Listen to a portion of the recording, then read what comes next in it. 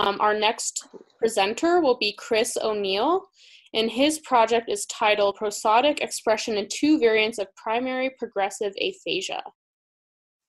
Go ahead, Chris.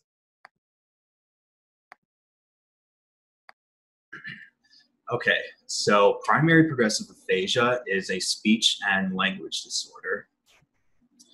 And the ability to produce and comprehend speech and language involves communication between the right and left hemispheres. The left hemisphere is responsible for verbal articulatory functions, such as sentence construction and word pronunciation. In contrast, the right hemisphere is responsible for prosodic functions, and prosody is the melody of speech that involves changes in pitch, rhythm, and volume. So primary progressive aphasia is a neurodegenerative disorder that affects the left hemisphere. Research currently indicates that tau proteins may be a potential cause of this disorder, and currently there are 3 variants of PPA described. So we focused on 2 of the variants in this study, the semantic variant and the logopenic variant. In the semantic variant, atrophy tends to occur in the anterior temporal lobe, and the semantic variant also results in impaired single word comprehension and the ability to identify common objects. So for example, if you were to show a semantic patient a pen and ask them to identify what it is, they would struggle to identify that as a pen. The temporoparietal junction is the site of degeneration in the logopenic variant. In terms of speech functions, logopenic patients tend to make phonetic errors when identifying things. So, for example, you might show them a picture of a cat and ask them to identify it, but instead of saying cat, they say bat or rat. So they substitute that first letter. Despite the differences mentioned, it's still challenging to distinguish between PPA subtypes in a clinical setting. However, recent observations indicate that semantic PPA may present with a unique prosodic profile. So what do we mean by that? Well, part of a speech evaluation typically involves a motor speech task, which involves patients to repeat syllables such as pa. So many patients hold a steady pitch while performing this task. However, some semantic patients exhibit increased pitch variation when completing the task. So instead of hearing a stable pitch such as pa pa pa pa pa, semantics display a pitch where you hear pa pa pa pa pa pa pa. So there's a lot of fluctuation.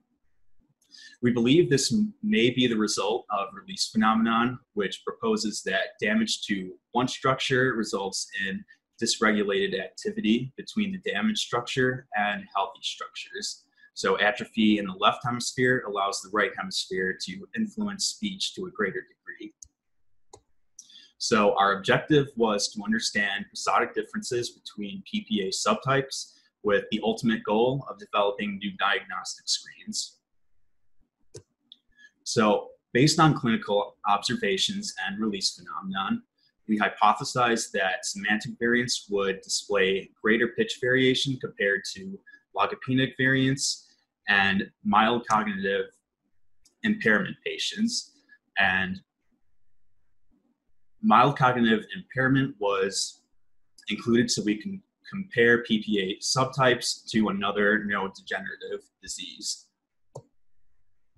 So patients were recorded repeating pa ta ka. The physician's voice was then removed from the recording and the task of interest was isolated from the rest of the recording.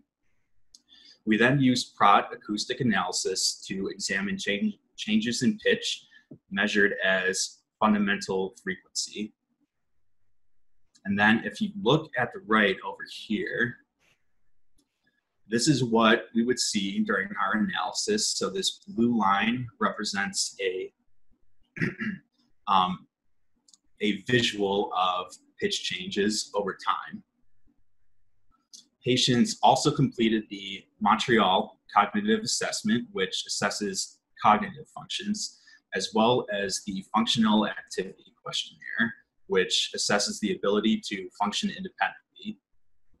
It's also important to note that we were only able to use PA because of too much noise in the TA and CA segments.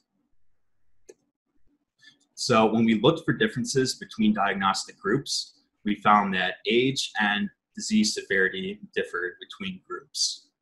And disease severity included both the MOCA, the Montreal Cognitive Assessment, and the FAQ. So we then examined whether there were any relationships between these variables and pitch. There wasn't a relationship between pitch and age. However, there was a relationship between disease severity and pitch variation. So greater disease severity was associated with greater pitch variation. However, this is different from what is commonly observed in Alzheimer's disease, where greater severity is associated with less variation.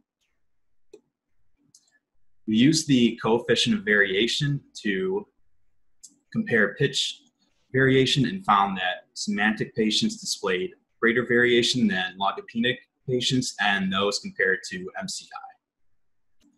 And there are two outliers on our graph over here. And even after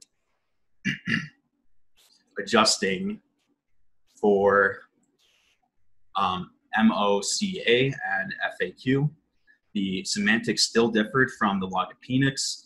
However, they did not differ from the MCIs. So in the future,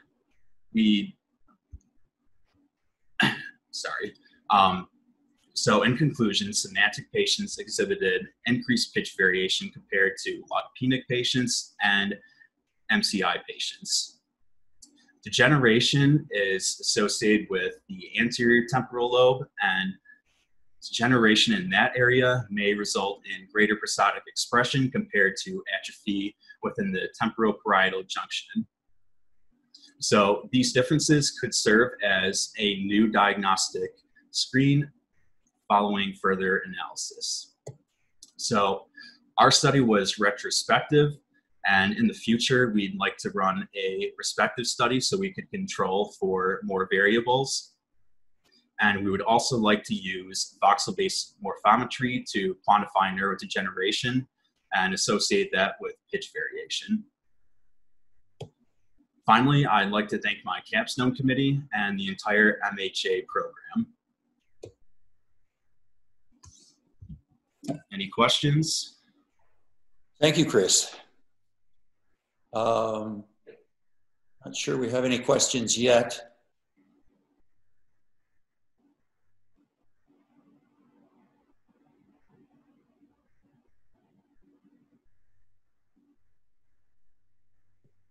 So in this study, you weren't actually looking at any neurodegeneration associated with these patients. Is that correct? So that was our plan until campus got shut down. So we were planning on doing voxel-based morphometry, and we're still planning on doing that in the near future. Okay. One person was asking about the number of patients. So we had 25 patients in our sample, 7 semantics, 9 logopenics, and 9 MCIs.